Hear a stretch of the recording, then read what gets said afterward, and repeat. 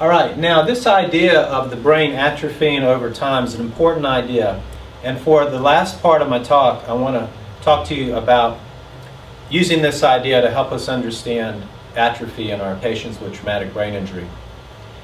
And we use something, and basically this idea of measuring an MRI early in time and comparing it to the patient's own MRI later in time is called the longitudinal design. It has to do with change over time compared to the patient's own earlier baseline. And I recently wrote a paper on the longitudinal design in patients with traumatic brain injury, a literature review, which was published last year in the journal Brain Injury. And I looked at all the papers I could find on patients with traumatic brain injury who had MRIs done at more than one point in time. And I compared the longitudinal design versus the old-fashioned cross-sectional design. The cross-sectional design is just measuring one point in time and trying to determine if a patient has signs of brain atrophy, which would mean abnormally small brain. And to explain this in a more simple, intuitive way for you, imagine that a patient comes to my office and says, "Dr. Ross, I think I'm shrinking. I don't know what it is." And I measure his height. And I say, "Mr. Jones, don't worry. You're 5 feet 8 inches tall. That's normal height for an adult man. You're well within the normal range." And he says, "But Dr. Ross, 1 year ago, I was 6 feet 2 inches tall." And then I would say, "Oh my goodness, you've shrunk 6 inches in 1 year. That's a completely different story. You must have some strange disease going on." Next. So that's the power of the longitudinal design, because you're comparing the patient to his own baseline. Next. And we thought that that would be a more powerful design for detecting brain atrophy in our patients. Did this review, and I was able to find 10 studies in the literature, and they covered the gamut from mild to severe TBI. The mean time between the injury and the patient's first MRI was 2.5 months, and the mean time between the first and second MRI was 13.2 months. Now, basically these studies found a consistent pattern of brain atrophy. Probably the most commonly used measure was total brain parenchyma. Parenchyma means brain tissue as contrasted with the ventricles or cerebrospinal fluid spaces. So total brain parenchymal tissue was consistently found to be smaller in these studies and to get smaller over time, as well as gray matter and white matter regions and hippocampi, all found to get to atrophy over time. This review also showed that atrophy correlated with important clinical variables. Because, you know, sometimes I'll tell people the brain atrophies over time in our patients. And they'll ask me, "Well, you know, that sounds bad, but is it really bad? I mean, couldn't atrophy just sort of be a response to injury, a normal healing process, maybe like a scar forming where the tissue shrinks a little bit?" Well, these data show that not only does it sound bad when your brain atrophies, but it is bad because atrophy correlates with important clinical variables. Specifically, the more your brain shrinks over time, the longer you had loss of consciousness at the time of the injury, the longer you had coma at the time of the injury, the longer you had trouble remembering things after your injury, the less blood perfusion you had on functional brain imaging technique called SPECT scanning. And finally, perhaps most importantly, at least for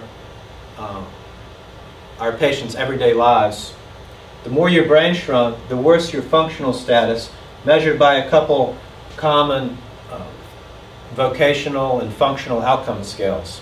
In other words, the more your brain shrinks, the less chance that you're going to return to work or to be able to stay at work. Now, to get into a little bit of the statistical issues, but this is very important, so I want to tell you about this. This literature review found that what we thought was true. Yes, the longitudinal design is more powerful than the cross-sectional, that is one point in time design. In fact, it's much more powerful. If you look at statistical effect sizes, you'll see that. And here's a chart of that. Using studies which looked at whole brain parenchymal volume, and those are the most common. That was the region most commonly measured in these studies. We had 6 studies. The effect size for a cross-sectional analysis was 0.6. That's a moderate effect size. That means, yes, patients' brains were smaller than controls. And how big was the effect? Well, it was moderate. But if you look at the longitudinal analyses, the effect size was 1.8. 1.8 is a humongous effect size. To put it on the scale of things, and I showed you this graph, and I explained this below the graph, medium effect size is usually about 0.5, large would be about 0.7. So an effect size of 1.8 is more than twice as big as large. It's really a huge effect size for the kind of studies we usually see in human subjects. Hippocampal volume, we only had a couple studies, but they showed the same pattern here.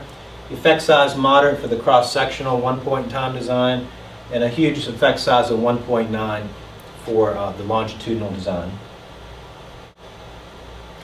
So the conclusion of this literature review was as follows. All the studies using the longitudinal design found progressive atrophy in patients with traumatic brain injury. Greater rates of atrophy correlated with decreased ability to return to work. And the longitudinal design was much more powerful for the cross-sectional design for detecting progressive atrophy in patients with traumatic brain injury. Well, we wanted to look at a longitudinally designed study in our own patients, and we did this here at the Virginia Institute of Neuropsychiatry. Recently submitted this, and this actually is, has been accepted for publication in Brain Injury. It should come out this year in 2012. And we studied 16 patients, all of whom had mild traumatic brain injury. All of these patients had persistent neuropsychiatric symptoms for months, sometimes for years. So these mild traumatic brain injuries probably are not typical mild traumatic brain injury patients, because most patients with mild traumatic brain injury will clear up and the symptoms will go away in a matter of minutes to days to weeks. But there are about 10 to 15% of traumatic brain injury patients with mild TBI, and the symptoms don't clear up. They can have symptoms for months and years without clearing up. Those are the kind of patients that come to our clinic.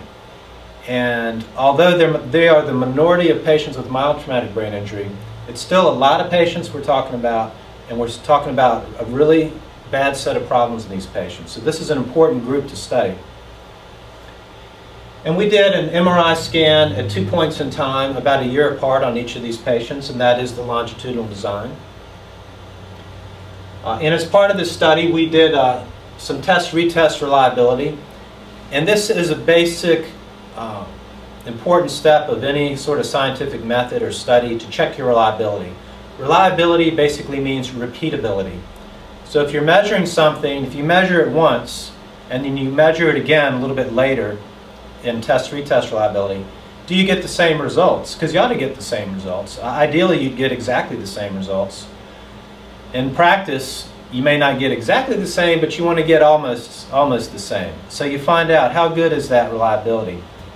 And we had data in our normal control group at 1 year apart. Ideally, we would want to retest reliability to have 2 MRIs more like an hour apart or a day apart. We didn't happen to have that data available. We had it a year apart. A lot of things can happen in a year. So that's a limitation. But if our reliability was low over a year, we wouldn't be sure if it was due to the technique of NeuroQuant or if it was due to the fact that 1 year is longer time than you really wanted. But if our reliability was good over a year, then we can be confident that yes, NeuroQuant is a reliable technique. So we went ahead and checked the reliability of multiple brain regions that NeuroQuant analyses gave us. And we found that the reliabilities were excellent to outstanding for the large majority of these regions. Looking at them from top to bottom, anything above 0.90 is excellent to outstanding. The putamen and third ventricle were good. Pallidum was good, fair to good. Ventral diencephalon at the very bottom, not that great, fair to poor, so we would not want to use that in our further analysis. But the other regions would be reasonable to use for scientific or clinical studies. So, having checked a little bit of the basic scientific method with what we were doing, we got back to doing our longitudinal study here. And we focused on several brain regions in the first column when we looked at this group of 16 patients and compared them to our 20 normal controls to see how the brain regions changed over about a year period on average. And we found that several brain regions did atrophy significantly in our patients. Whole brain parenchyma, which is all the tissue in the brain, atrophied significantly with a p-value of 0.003, which is highly statistically significant. That means it's very unlikely to be due to chance alone. And the effect size associated with that was 1.5.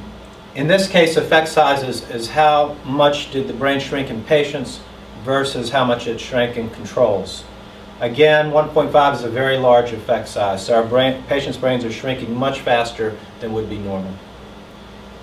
When you have large effect sizes, that in science and medicine tends to mean this is something important, something you should really pay attention to. Forebrain parenchyma, which NeuroQuant defines as all of the brain except the brainstem and cerebellum, that also atrophied significantly over time with a very large effect size. Not too surprising because the forebrain parenchyma correlates strongly with whole brain parenchyma, since it constitutes maybe 70% of whole brain parenchyma. Cerebral white matter also atrophied significantly with a very large effect size. Interesting because we know that traumatic brain injury involves diffuse axonal injury. Remember, the gray matter on the surface of the brain is composed mostly of neuronal cell bodies. The neurons, a single neuron has a neuronal cell body which is like a little computer, and then a long axon which is like a cable that connects it to other neurons.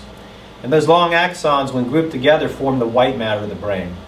And they go from the cortical surface down through the brain, through the brainstem and spinal cord, and the white matter also connects different regions of the brain. Because these axons or white matter are long and thin, when you have a traumatic brain injury, they tend to get twisted or torn, injured, or they can die off. And so it was interesting to us that the white matter was significantly affected in our patients, and that's what we would have hypothesized. Cerebellum also atrophied significantly with a very large effect size. Okay, now in this slide, we're looking at the correlation between the rate of brain atrophy in our patients and functional or vocational outcome measured with the GOSE, which is the Glasgow Outcome Scale extended version, which is a very good, reliable, and valid method for measuring functional outcome in our patients with traumatic brain injury. And we found several significant correlations. And basically, the more the brain atrophied, the less likely our patients were able to return to work. Similarly, the more the cerebral spinal fluid space is enlarged, which are mostly consist of ventricles, the less likely someone was able to work.